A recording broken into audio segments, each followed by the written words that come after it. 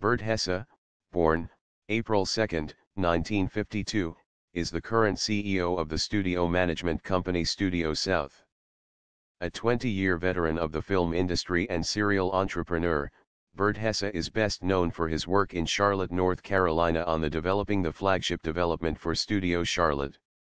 National Whitewater Center in Charlotte, NC, an Olympic training facility that now ranks as one of the state's leading tourist attractions. History: beginning his career as a school teacher, Hesse left his teaching job to become a software salesman for software services. In 1983 he started his first business, Orbitron International, an engineering and data processing consulting firm which he sold in the early 90s. From there he built a home health company called MedCorp of America, which he later sold to Hospital Corporation of America in 1996.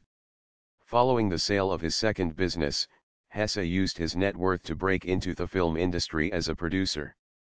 Putting together films like Cold Storage and In the Footsteps of Elie Wiesel, Hesse worked on a wide range of films, allowing him to develop relationships with numerous studios and filmmakers around the country.